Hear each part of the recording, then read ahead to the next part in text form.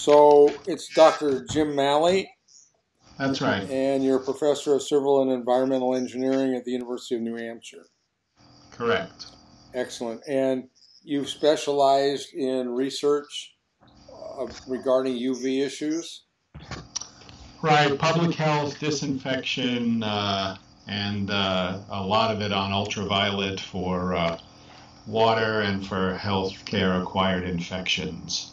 Why have you concentrated on UV? Is that part of your lab at the university? That's right. So my research interests early on in the 1980s were involving methods to produce clean drinking water without producing chemical disinfection byproducts. So that led to some early research in ultraviolet as an alternative for primary disinfection. And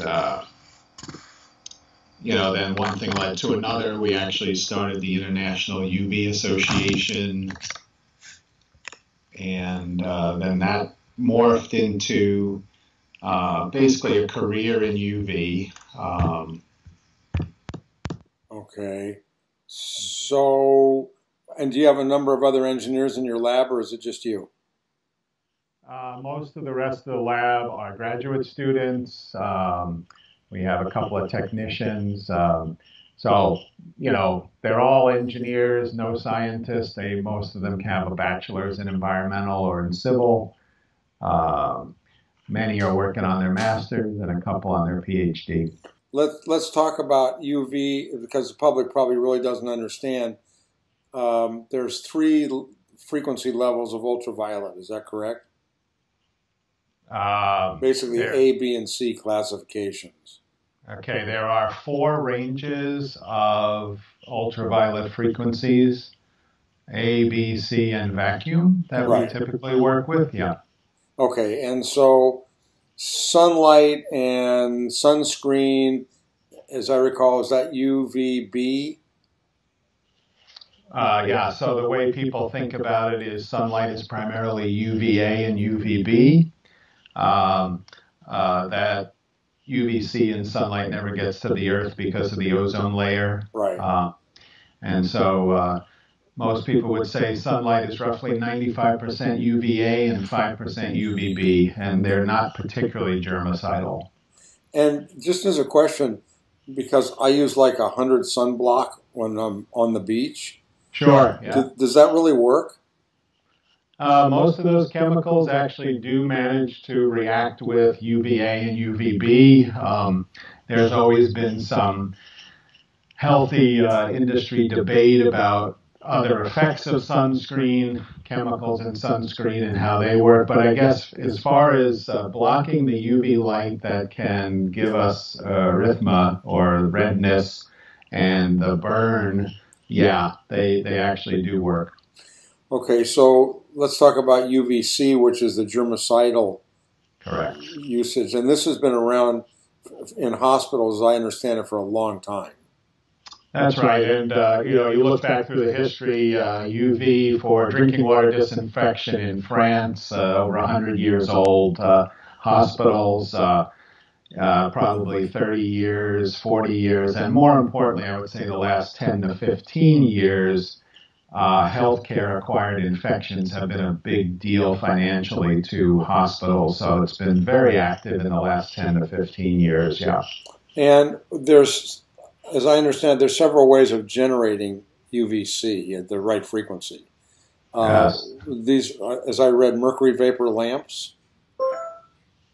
And, right. So, and also LEDs. Yeah. And what are the other? I've got a piece of gear coming in that's a long tube, like a fluorescent tube. Yeah, most of that would be the industry leader by far, the benchmark for decades, and it hasn't changed much, is some sort of mercury vapor lamp. It could be low pressure or medium pressure, and that's the mercury vapor pressure inside the glass. So very likely what you've ordered is a low pressure mercury vapor lamp. They're the most common.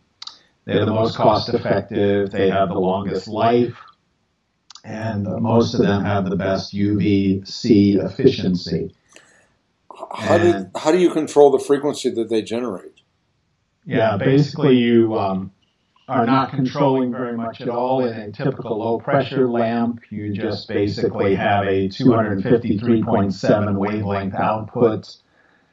There are some medium pressure systems, and that means the pressure inside the glass of mercury vapor is much higher, where you can somewhat dial in the power and get a variety of frequencies or wavelengths from that. But there's not a lot of control in those. The other way people will manipulate the output frequency or the output wavelength is they will work on the material in the glass. They'll say they'll dope the quartz sleeve, or they'll dope the quartz of the glass and optically filter out certain wavelengths or frequencies. But in general, we don't tune them as you might a radio or a gamma ray generator or an E-beam or something like that. And then the future everyone is looking to and hoping for is UV LEDs, or some people call them deep UV LEDs for lower wavelengths. Right now, they're not that commercially competitive. You can get some pretty good prices on LEDs in the 270 nanometer range. We would prefer 260, 255, something like that. They're not that cost effective as yet, but there's a lot of promise there. UV LEDs, if they come to a cost effective spot, would have longer lives, no mercury, and then have no geometrical limitation. They could basically be any shape we wanted to put those little printed circuits in, if you will. So a real advance over the lamp technologies, if possible. So I purchased a little hand sanitizer for my cell phone because everybody's worried about touching your cell phone. Your cell phone touches your face 50 times a day. Right. And so obviously it's a natural carrier. So I bought this gizmo for like $70. Actually, my barber suggested it to me because they're using them. It's got 2 LEDs in it. You put it in, it does it for about 30, 45 seconds, and supposedly that does it. So is this an effective way of killing the virus, or is this more smoke and mirrors? Great question. The vast majority of products on the consumer market, you see them in your Facebook stream or in your eBay or in your Instagram, they're rubbish. They really have none of the fundamental understanding of how UV works. They're usually way underpowered. They usually don't have 6 reflective surfaces, and usually the cell phone itself is winding up blocking whatever UV dose there would be from these LEDs. So quite often the top and the bottom of the cell phone are getting little to no disinfection at all. One of the reasons that's proliferating is the UV surface or the UV air or the UV object disinfection market is basically the Wild West. It's not regulated. There's no consumer validation. There's no seal of approval from National Sanitation Foundation or Underwriters Laboratory. So it's the Wild West. Nobody's even really sure who regulates it. Is it EPA? Is it FDA? Is it Federal Trade Commission? So the device is often not backed up by any research and development at all. And as I say, the vast majority on the list, I have 145 on my Excel spreadsheet list. The vast majority of them are not doing the job. Why does UVC at 253.7 or 254 versus 222 nanometers, why does it kill the virus? As I understand it, it's causing lesions and prohibiting it from reproducing. Yeah, that's an interesting question.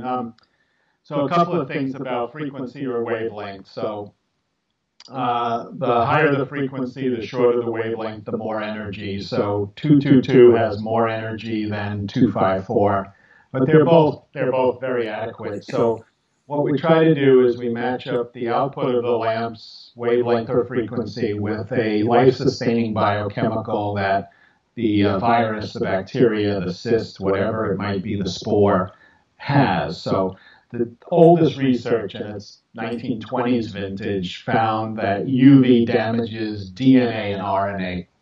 it actually does something chemically called dimerizing the thymine or the uracil on these nucleic acids.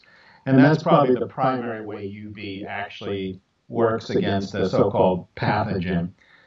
But if you look at much more elaborate research that found there's something more than that going on with certain viruses, then we start thinking about UV. UV also has the ability to damage the proteins that are usually the attachment structure of the virus, the capsid, which is the thing that surrounds the virus nucleic acid. And then in the case of SARS-CoV-2, there's even some theory that UV damages the lipid or fatty layer that's out there. So we definitely always default to say it damages RNA or DNA. It does it by dimerization. But there's probably other things going on also for other wavelengths. So how do you test the efficacy of a frequency and whether it'll actually destroy the virus so it's not harmful to humans? Yeah, it's a very good question. And the other thing, the thing a lot of people would like to do is test it with the actual pathogen, with a SARS-CoV-2. There's a couple of problems with that. The first is availability of biosafety level 3 and 4 facilities to do that. The second is with most pathogens, we can't grow their initial titer very high. We can get maybe, if we're fortunate, 10,000 per milliliter, maybe 100,000. So we can't get as wide a range of disinfection as we'd like to test. So what's been done for probably 3 decades now is suitable surrogates are selected. We happen to use a very resistant virus called MS2. It's a non-human virus, easy to grow up to almost 10 to the 11th organisms per milliliter. Aerosolize it or atomize it onto the surface if we think that's the mode of contact. If it's liquid, of course, if it's ingestion, we would put it in the water. We can also put it on as a surface wipe. So once you now have it on your mask or your cell phone or your car keys or whatever, we can then, have a control with no UV dose. We can have a treatment with the different UV frequencies or UV durations or whatever you would like to test. And then we basically look at log-in activation of the organism versus the control versus whatever variable we've been testing, wavelength, time, intensity of the light, whatever. That's probably the most standard way to do it. The protocol is pretty well codified for water and wastewater and stormwater in the EPA manuals. We just transfer that to the solid phase. So when I say that most of the stuff on the market is rubbish, that's what I mean. When we dose a cell phone with a target organism and we put it in one of these devices and they're claiming 99.9% kill of germs or 99.99% kill of virus, we put it in our devices and we do the validation and we get maybe 50%, maybe 80%, sometimes less than 10%. So, they just fail miserably. Well, so the question is, I was looking at traveling and the problem for travelers with hotel rooms. Yes. Yeah. So and I talked to a manufacturer in Florida, and they're making, I think, a couple feet high gizmo, just like a heater, that generates both ozone and UV, I think at 254. Yep. And they said it'll do 600 square feet in an hour. Just leave it in the room. Don't be there when it does it because of the O3, the ozone. And it'll kill the virus. And there's a level, evidently, that they've reached. And they've also got sensing tabs that you can place around a room to see how much UV level there was. So does this, as a scientist, does this make sense to you? Right. So this has definitely been around a long time, different versions of this.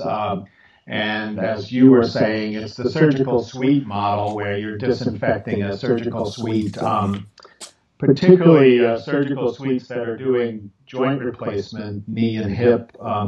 they're very worried about secondary infection in those zones because now we've got titanium and no blood flow in there, so we can't fight an infection in a replaced knee or a hip. So basically what you're talking about in a more elaborate case is we do the dry cleanup that's always done, we do the wet wash or wet cleanup that's always done, and then we bring into this surgical suite or even this patient's hotel room, patient's hospital room or extended to a hotel room now. And like you said, we have a whole bunch of different dosimeter badges. They look like Post-it notes. Right. We have them in the lab right now, square, circular, rectangular, triangle, you name it. And we put them in strategic locations in the room. And then you go ahead and you dose the room with the robots or some do it manually with they put on their proper personal protection and they walk along with a little cart dosing the walls, the desks, the beds, whatever. Very good multiple barriers. So public health engineers are generally trained. We put in as many different barriers to disease as we can. That way, if a couple of them break down, there's still a safety net. So dry wash, wet wash, UV dose should work extremely well. There's definitely going to be some issues, though. Anything that is going to block the UV, anything that's in shadow, if it's a very sorbent bedspread, any kind of very sorbent material, the virus will get in, be shielded from UV, and then come out at different rates, desorb off the bedspread or whatever. So never going to be perfect, but right now we advocate whether it be a hotel room, a hospital suite, a new classroom, a classroom opening up after this quarantine. Dry wash, wet wash, UV dosing of the surfaces is our threefold barrier to COVID-19. So that's currently the thinking. Yeah. What's a dry wash? Normally people just go in with their vacuums, duster, dust, vacuum, that sort of thing, get the particles up. Does that work? Well, it's necessary if you're going to use UV or any chemical because these particles, this dirt is going to interfere with disinfection. So think of it as a necessary pre-treatment or a necessary precursor. So do the particles, are they capable of carrying the virus as a carrier? Yeah, great question. So SARS-CoV-2 is actually a fairly large virus by virus standards. We call it a large RNA virus. It's a 0.18 micron virus or 180 nanometer virus. So they like by their nature to sorb to things. They have kind of a sticky, fatty outer layer, a capsule they call it. And so it's not unusual at all to find viral particles associated with other particles, dust, lint, that sort of thing. It definitely can occur. It depends how they interact, how they collide. I think of myself as a professor. If I'm using an old chalkboard, which is still out there, a lot of them dry erase boards too, they're pretty powdery. And I decided to sneeze. Well, I've now associated my virus with all the chalk dust or all the dry marker eraser dust. So it's not the most common way by any means, but it's definitely a consideration. So what's the safety if I was going to stay in a hotel room, for example, because this may affect a lot of people that choose to drive rather than fly. Yes. If you want to be safe in a hotel room, if you take a portable handheld vacuum cleaner and some wipes, antiseptic wipes, and then leave a UV generator go for an hour, you think that's safe? Well, that's a good question. The other thing we do as public health engineers is we have to somehow define safe. Right. And so in the water field for decades, we have said safe means less than one additional infection per 10,000 people consuming the water. So if we're trying to set up some risk level, let's say same risk, 10 to the minus 4, let's say 1 in 10,000. Okay.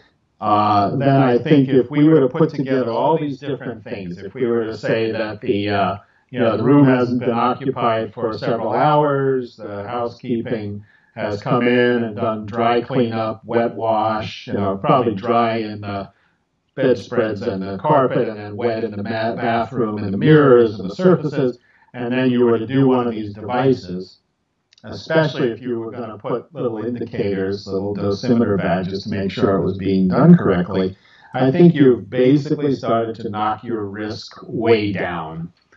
You know, could you be incredibly unlucky? Absolutely, you could still get it, but you know, we're getting there at a level of comfort issue. You know, how many, do you fly in a plane with 2 engines or 1 engine? It's that kind of thinking, you know what I mean? But I do think the hotel's got to do most of it, because the other thing I don't encourage is most consumers they're not going to have the attention span, they're not going to have the knowledge, the patience. Because again, you cannot see the UV light that's doing the inactivation. You cannot see the virus.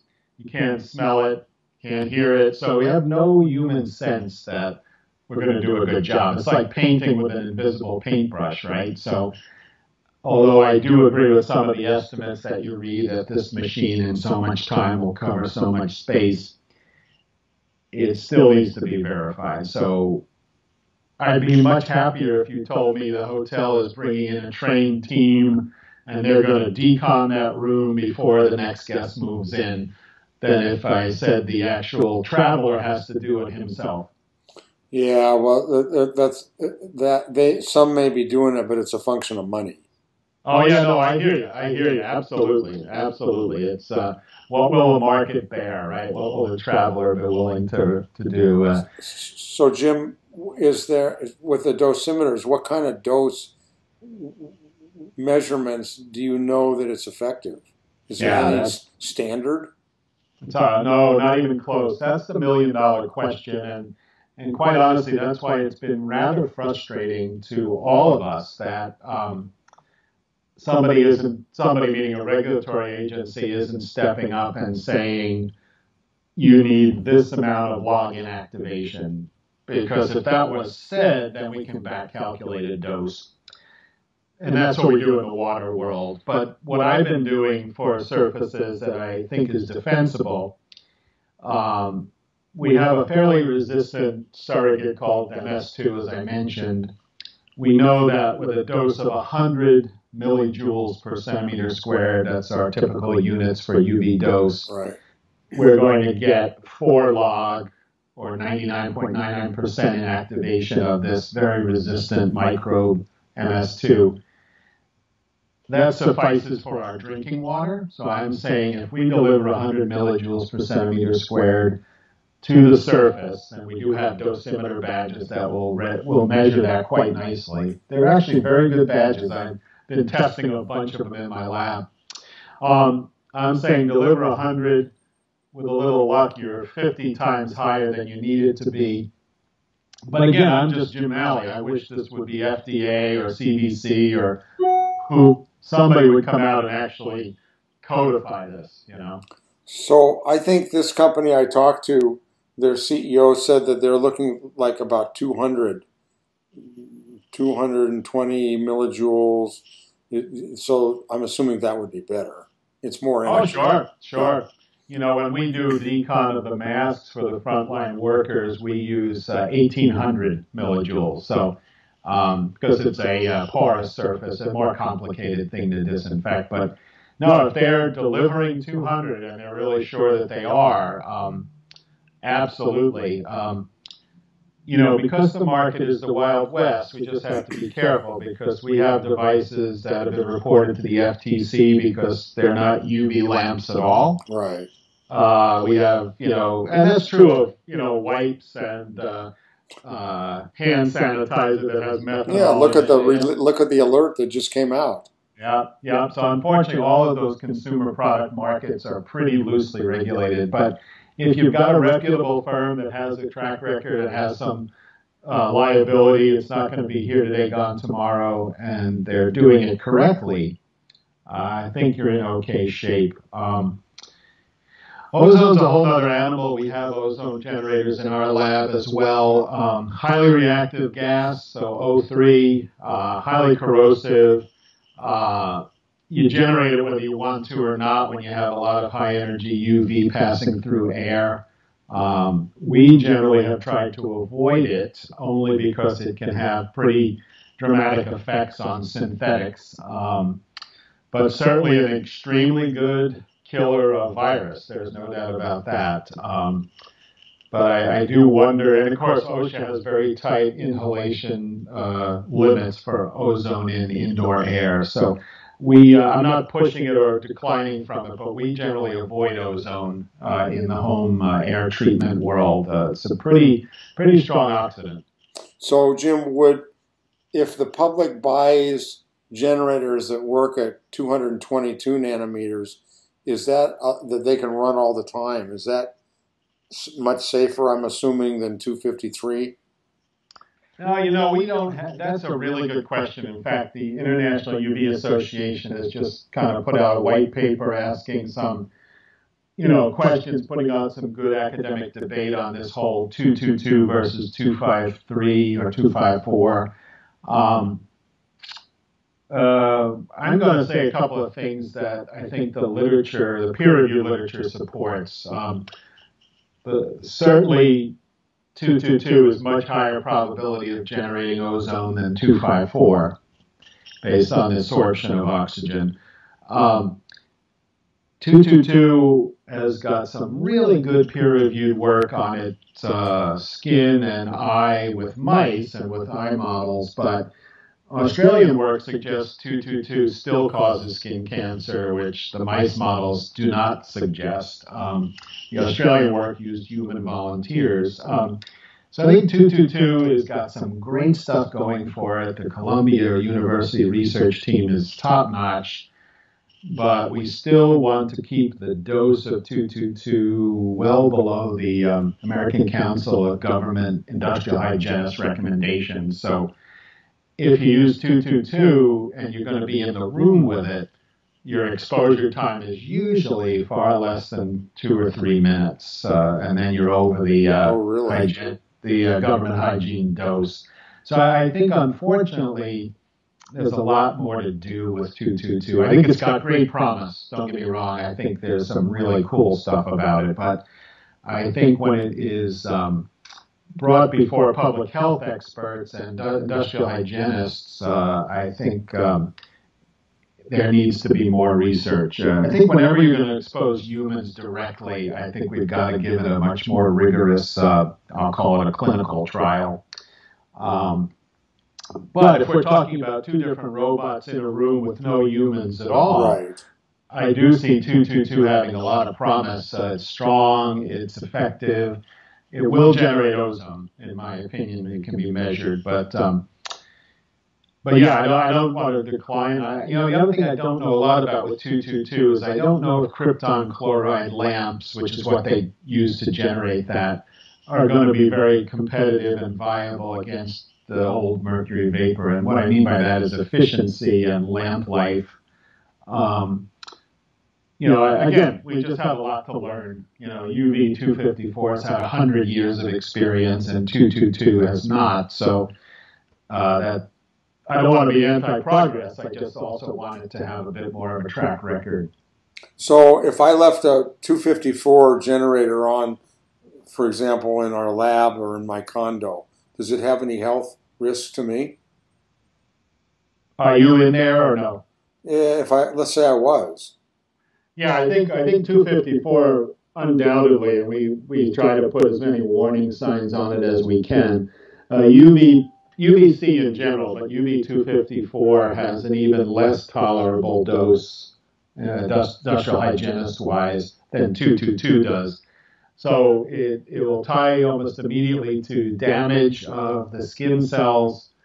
There's some debate whether it really causes cancer or not, but there's definitely damage. There's definitely change in the morphology of the cells. The damage to the cornea is, nobody's arguing with that. It definitely happens. So definitely UV 254, and we've kind of known this for 100 years, damages human tissue, and we want to avoid that.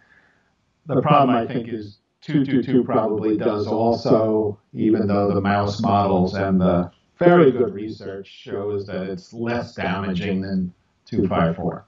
So if somebody were going to buy one of the lamps, 222 would be best and non-occupied area. Yeah, I think as long as we get more data on the lamps in terms of energy efficiency and lamp life, I could see using a UV222 in a closed setting with the door locked off. But also the 254 market is well established as well. So I think no one's really taken the two of them head to head. For example, there's another very common source that I haven't mentioned called a flash lamp. And they're on the market, xenon flash lamps. The reason they didn't make it in the water market is their lamp life is 500 hours at best. And in the water market, if you're not at around 8,000, 10,000, 12,000 operating hours, you just don't compete very well. So I just don't know enough about krypton chloride to know if it truly could compete in terms of energy efficiency at the wall plug and in terms of how often do I have to replace my lamps.